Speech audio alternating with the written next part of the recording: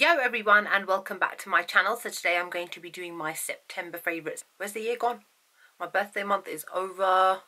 It's now getting colder. The leaves are starting to change. I mean, admittedly, autumn is like the best time of the year. Hands down, it is like the time when all the leaves change and just usual comfy, warm fires and, you know, the usual sort of thing. But anyway, so I wanted to share with you what my favourites for the month of September have been. And some of them, or most of them, shouldn't be too much of a surprise. If you follow me on Instagram, you would already know the things that I use on a day-to-day basis, as I post my face of the days on there almost every day.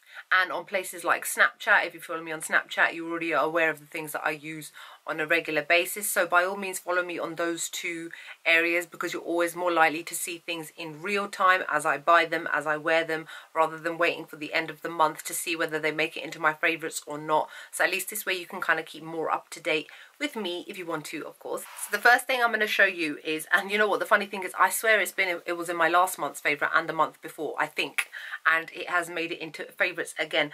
And it's not often something like this happens, especially with a product like an eyeshadow palette. Normally it's like a foundation which you use again and again and again, but the Anastasia Beverly Hills Modern Renaissance palette, I can't get enough of it. You know what, I have literally used it so much more than I have any other eyeshadow over the past couple of months. Eyeshadow palette even.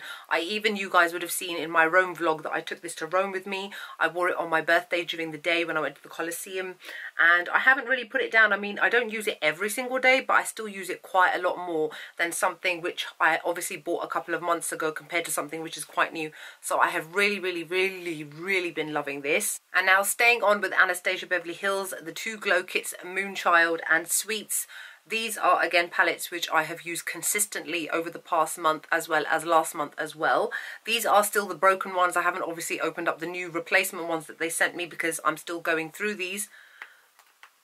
And I took them both to Rome with me as well, which you guys would have seen. Now I'm not going to show it up close because I've still got the plastic covering on from when they were broken, but I have been using both of these so much. Even this one, Moonchild, which most people would think it's a little bit unwearable because there's like a bluish shade, a purple, a greeny colour, and like a silvery greyish shade. Nope, I've been using all of these. Even today I'm using purple horseshoe, and I've mixed it with blue ice so that it's not as purpley on my face, like it's not over the top. Not sure if the light shows it properly or not. Kind of. So I've been loving this one. And then the same with Sweets again. Now unfortunately, since I filmed that video showing how to fix my broken highlighters, this one, Butterscotch, has now broken. It was kind of on its way and now it has officially decided to break, so I'm going to have to do that whole alcohol thing on it. But all of these shades, I've still not used Taffy. I'm not sure why. Maybe I'm just turned off by it a little bit because it's quite dark without actually giving it the opportunity to put it on my face. So I really need to kind of start using this, especially because it is that kind of perfect fall autumn shade. And the shades Marshmallow and Sassy Grape, absolutely love them, love all of them. They're stunning, they're gorgeous. Another highlighter palette that I've been loving this month is the Kathleen Lights highlighter palette by Makeup Geek. Again, this is something that I have used consistently. I used it in one of my previous makeup tutorials as well. I absolutely love it. You can buy it in the UK from Beauty Bay, or you can do like me and buy it direct from Makeup Geek. It is limited edition, but generally limited edition things from Makeup Geek tend to last like a year. So everyone's normally got a chance to get their hands on it. And if you want to know how I ship over US products to myself in the UK at a more affordable, cheaper rate, I will link my video below. I use a company called MyMallBox. Now it's not, and this is the one thing that I think I forgot to actually say in any of my videos. It's not specific to the UK. MyMallBox deliver all over the world. So if you live, for example, I know one of you guys mentioned that you lived in Italy. They ship to Italy as well. So by all means look into them, but please have a look at the video that I will link below. So I've really been loving this. Again, from my Rome trip is this contour and highlighting powder, which is called Marc. It's got such a long name. Light filtering contour powder in the shade Mirage Filter. Now I've been using this pretty much every day since I bought it. I use the contour shade to contour my face, and then I use the highlighter just to set my chin, my nose, my forehead and my under eye area after I've applied concealer and liquid highlighter. So I've been using this loads and I think it's really great. It's not something that I would necessarily recommend as a must-have because it is quite pricey, and it is at the end of the day just a contour and a a powder, highlighting setting powder, so you can still get ones which are cheaper. It's just for me personally, what has been my favourites this month is this. But I would always say go ahead and get the NYX one, which I still love. I've just been using this one because it's new. So just throwing that out there. And the same goes for this one as well. Lush and Libido Air Blush by Marc Jacobs is another shade that I've been using loads. I've actually been using this. I probably used it 50% of September because it's such a beautiful, soft, finely milled powder, and then it gives a really beautiful pinkish glow to the face. So I've been loving this. But again, any pink blush will do. Generally, you don't have to go and get Marc Jacobs. And I purely say that because I know how pricey the Marc Jacobs products are. Yes, I mean, they're good, but you know what? There are other products or brands out there which are just as good, like Urban Decay, but cost a lot less. Now, talking of Urban Decay, the All Nighter foundation I have used pretty much for the whole month of September. The shade that I bought mine in is 7.0, and after I finish this video I'm actually going shopping to Westfield to go and buy another one. I'm going to go and buy another shade, probably 6.0, because 7.0 I'm not sure you can really tell because I've got a big light around my face. It has become a little bit dark for me. My tan has almost faded, and I bought this one, I still had a tan, so it worked for me then, but I'm starting to gradually go back to NC40 from NC42 now that there's not as much sun around. I mean, me personally, at my age as well, because I'm in my 30s, I try to keep out of the sun nowadays. When I was in my 20s, I would all be lying there on the beach, roasting and changing from dark to dark to darker. I wouldn't care. I mean, I used to wear sun protection factor, SPF, but I would still, you know, tan as much as I can. And I try not to nowadays, especially after I had that surgery to remove that lump on my face. I was told to stay out the sun for 6 months. And because I've been using a derma roller over the past couple of weeks, which I will at the end of October be doing a video on how I use a derma roller, how to reduce and get rid of acne, scarring, pigmentation, fine lines, that sort of thing. Which if you follow me on Snapchat, you would already know because I've done 2 demos on there. And I thought I'd do the 3rd demo as an actual video so that I can give you some proper feedback. But regardless, going off point, because I've been using a derma roller and I am basically damaging my skin on purpose, I'm staying out of the sun as much as possible. So any tan that I have got is mostly just down to driving because the sun's coming through onto my face and I can't hide from it, or just random walking about here or there. And this is now getting a bit too dark for me, and I have used half of it. You can see that area there is how much is left. So I'm going to go and buy another one of these. I love this. This is my holy grail. Mwah, love it. This dirty looking brush that I've got here is the Real Technique setting brush. It's one of the newest brushes that I bought recently. I've been using it to set my under eye area, and I've been using the Marc Jacobs, the highlighting bit basically, to set all these areas, and I absolutely love it. It's a perfect little fluffy brush and it fits really nicely under the eyes.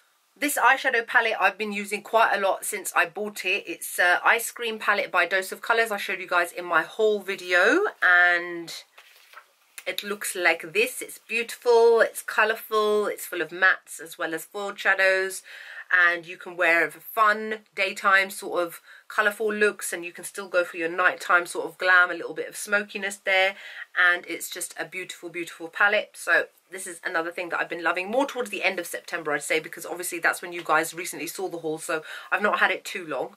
And going on from that haul video as well, I showed you guys a bunch of Colourpop liquid lipsticks and lipsticks from their fall collection. I've been loving every single one of these. These are all beautiful.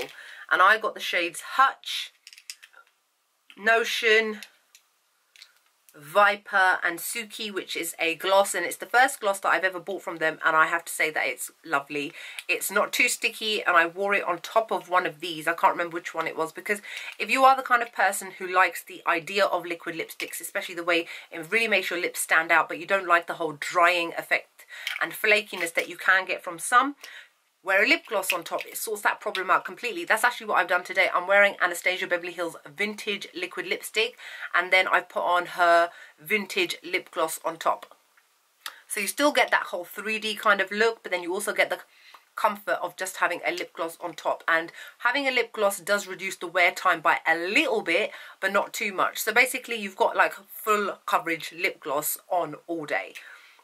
And that's... Anyway, yeah, so been loving all of these, and I will be getting some of the other parts of the collection at some point soon, so I will be doing a haul, because as I said, Colourpop always release all their collections in 3 parts, so this was like their more plummy, wine shades. Then they did a terracotta part of their collection and a dusty rose. So I got a couple of things from each of those, but I've been loving all of these. Like I said, follow me on Instagram and you will see me wearing all of these so that you can see them as a HD picture, what they look like in real time, in real life. Last few things I want to show you are some of these sleek eyeshadow palettes. By now hopefully you would have seen all the reviews along with swatches and makeup tutorials that I've done with these. So the first one is the Goodnight Sweetheart palette, which is limited edition. I'm not going to take it out. I'll link the review below and so that you can see it in great detail, and as well as the makeup tutorial I did with it. Same as the On the Horizon palette, which is also limited edition. The Goodnight Sweetheart one is more kind of plums and mauvey shades, and this one is more oranges and blues and those kind of other type of fall colours. And then the only one I've not done a review on is this one, which is called Nordic Skies, and it's also a limited edition palette. I'll show you guys here because you wouldn't have seen it in any of my videos, and I've used this one quite a bit as well. The whole point of these eyeshadows is that they're very fresh, kind of soft sort of colours. Even the names are done to reflect it, like Eskimo Kiss, Moonshine, Polar Night, Purple Haze, Blue Moon. So you kind of get the idea of what they're trying to get out. But I've really been loving this palette as well. But if I had to choose what my favourite out of all three of them was, I'd probably say On the Horizon one. I think that, oh, I don't know, maybe it's Goodnight Sweetheart.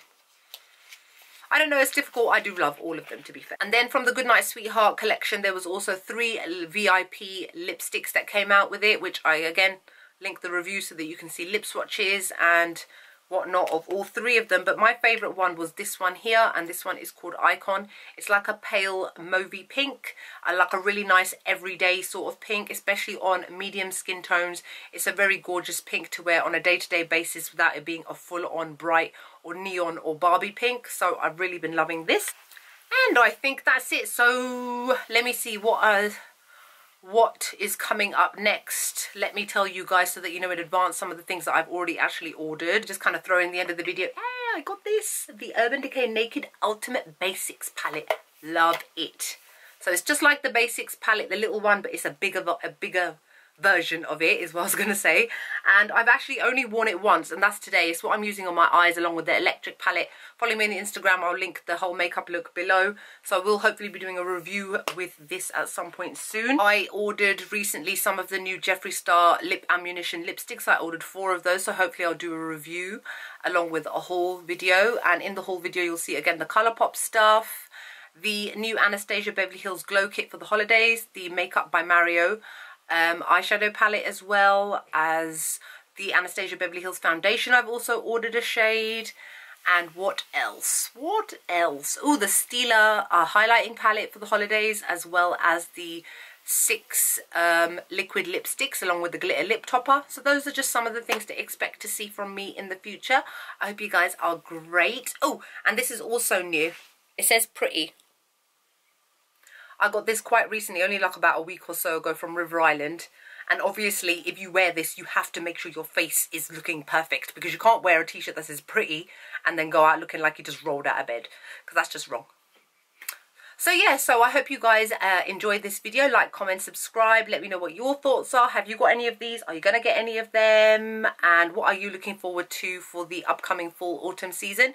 If I haven't mentioned it on here, I know I have done on Snapchat, I'm actually going to Canada at the end of October. I'm going to be there for 1 week, and I am planning to go to Sephora. I don't know which one because I don't know the area that well. I am going to vlog my trip. I am just going to stay with family, and I will be there for a week, so it'll be a bit of a tight squeeze to try and get things fitted in, but anyway, we'll see. Anyways, I'm going to stop talking now. I'll see you all in the next video. Bye.